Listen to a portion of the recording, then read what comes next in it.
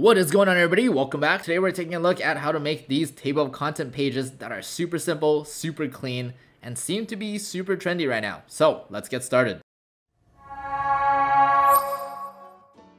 Okay, so we just have a quick creation of a spread, 8.5 by 11, both sides. What we're gonna do is go into layers, above layers into pages. And if your workspace doesn't look like this, you can go up top to the right and then change it to Essential Classics. That's usually how I like to do these things. But we're gonna go into our master pages, or now called parent pages. Double click right into these, and we kind of want a watermark or something on the top that tells us what it is. So I'm gonna go over to the type tool, and we're just gonna make a quick type. If this is a portfolio, you can type that. For now, we're gonna do magazine, and then make sure that this is in your future favorite font. I'm gonna do Futura for this one. And then go ahead and copy it on the other side. Make sure that people who know who this is by. I'm gonna put our channel name, and then make sure that this one is maybe a little bit lighter than the actual title of what it is. We're also gonna add a page number on the bottom. So again, go into the type tool. We're gonna drag a type box here. Go into, I believe is type. Insert special character, marker, and then current page number. That's going to give us the current page number. We're going to go ahead and make this is middle justified. And in order to make sure that this is in the middle of the page, we're going to select this. Go up top to where the align tools are. And here where it says align to, usually it's on selection. We want to change it to the entire page. And just make sure that it is center aligned. After we've done that, we can go ahead and select everything on this page and copy it onto the next page, because we kind of want it on both pages. Great, that's our parent page done. We're gonna go back to our page. So now you can see that everything that we just put is on these pages. We can't modify them because they are on the parents page, which is great. We're gonna start by making a guide. So we're gonna go ahead and create guides. And what we're gonna do is, let's do 5 different rows and 4 different columns. And this will give us the creative freedom to kind of play around with whatever elements. It'll just give us more flexibility. Go ahead and hit OK. Now, the first thing we're going to do is go ahead and align the 4 anchor images that we want, or however many that you need for your table of contents. For example, here, if I want 4 anchor images here, and I have 4 different sections in my book, I'm gonna have 1 title image or 1 captivating image for each one of these sections. So I'm gonna go ahead and drag pictures in that I have already downloaded.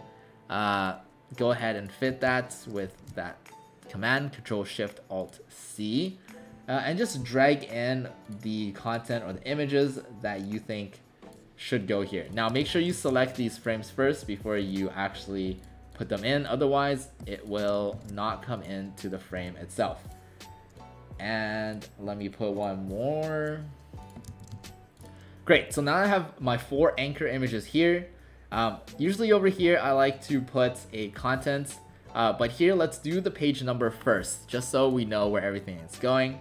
So I'm gonna go ahead and create a nice big text box, and we're gonna put the page number here. So here I like to have this a little bit bigger. Let's move it all the way to 72. Make sure we're using the same font. Let's use a Demi for Futura. And for these pictures, we want them to be center justified. So make sure we have that checked on. Great. Now we're going to go ahead and make the subheading.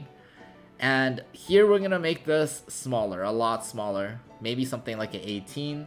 And if the section is dedicated to portraits, you can do portraits. There we go. And that looks pretty good. And if you want to give a little bit of a short description, again, I'm going to drag another box, and I'm just going to fill it with placeholder text for now. Again, make sure this is the right text, right? We want this to be a little bit lighter, so maybe it's a Futura book. Now you can see that's already shaping out to be pretty good.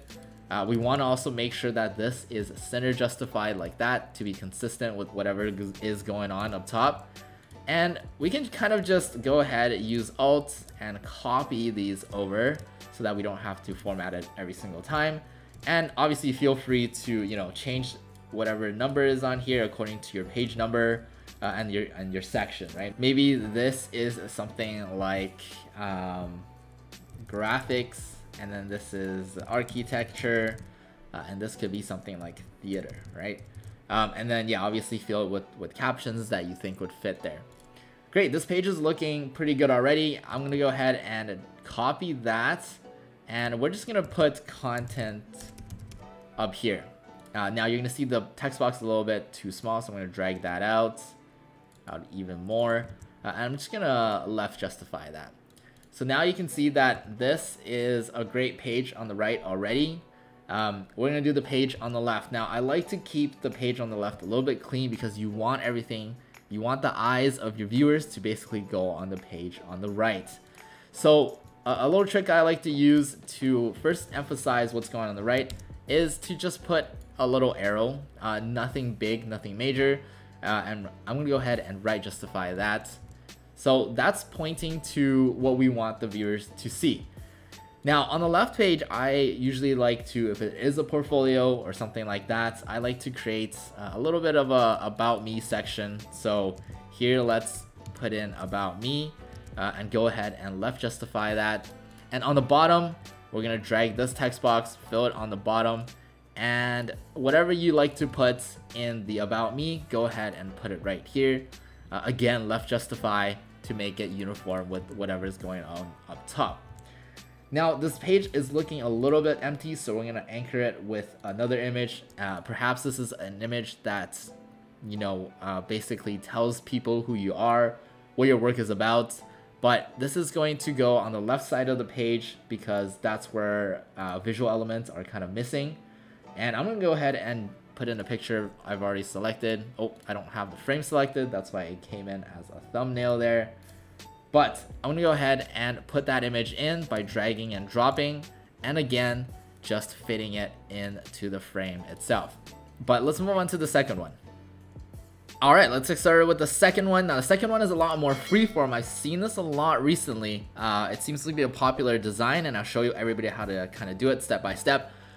So we're gonna start with making guides once more. So we're gonna create guides, but we're only gonna create 3 different columns this time. And make sure that the gutter is a little bit wider because we want the spacing between these to be more prominent than what is going on for the first one. So again, I'm gonna go ahead and make our big text, which is our page number. Again, you can customize this to whatever you like. I'm gonna go ahead and cheat a little bit and just use the one we had before just to save on time. Go ahead and drag that in. That already looks pretty nice. So again, making this fit kind of within our margins that we created for it.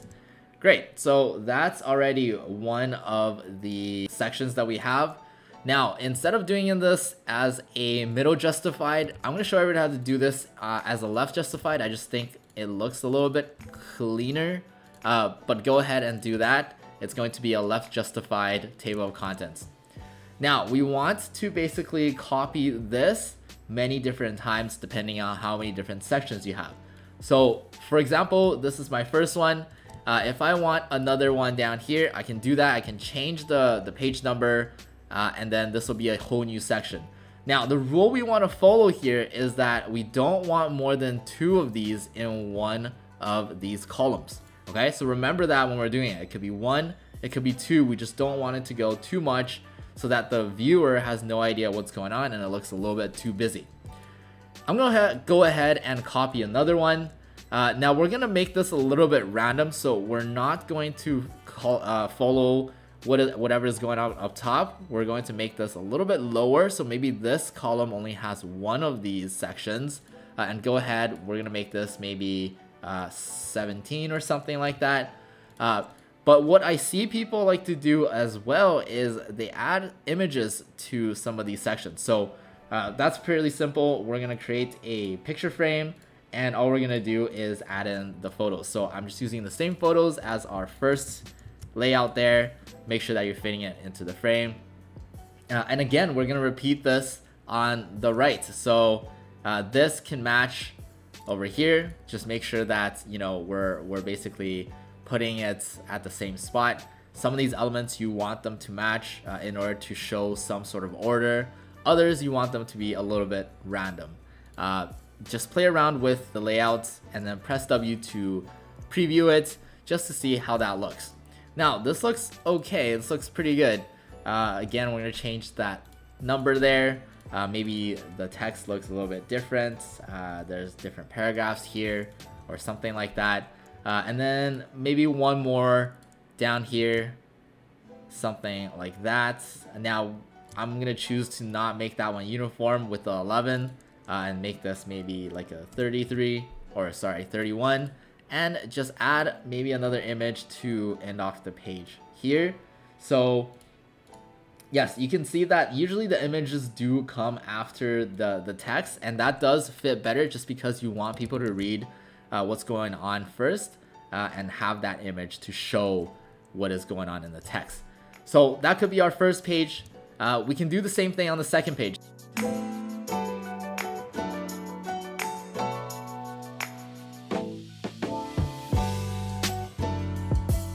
You can also create guides here just to make sure that things line up. So if I double click on that ruler on the left side here, it's going to create a tiny guide for me, just so I can align whatever is going on here, that I know that these two are perfectly aligned and I don't have to worry about it mismatching.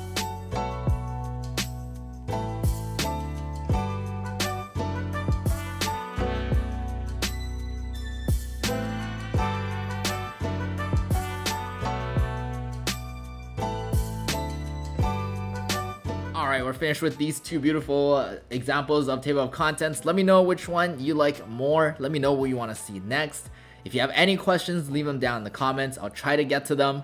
And if you like this video, learn anything, please don't hesitate to subscribe and like the video itself. It does help the channel a lot. But that's it from me for this time, and I'll see you guys in the next one.